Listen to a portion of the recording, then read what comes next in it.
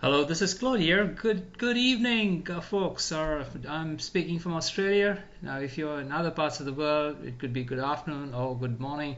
The exciting news is that Instathumbs will be releasing today in a few hours' time, and I thought I'd do a quick video to welcome you to this program. Instathumbs is thumbnails that you can create on the fly for your YouTube videos. So let's have a quick look through this the page that you'll land up in a few hours time. The launch price will end after a day and 5 hours, so you got about 30 hours to make up your mind if you really love to grab this software. It's very inexpensive and very exciting to have. So it'll help you to create attractive video thumbnails for any video using a simple drag and drop feature. Boost your video views and increase conversions.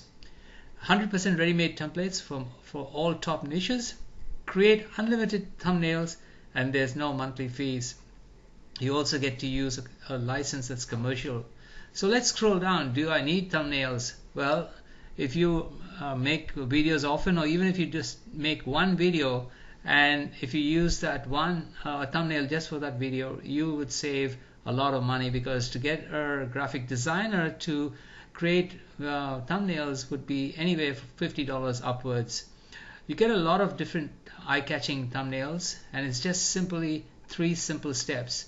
Select the template that you want from the library, customize that template, and then add it to your YouTube video to boost views. It's so simple. So when you come down the page, you'll see the interface that you have online, where you can drag a video in there, you can add text, you add a template, add the images, add stickers, and a background, and render it, and then upload it to YouTube. So it's so simple. Go ahead and have a quick look at this.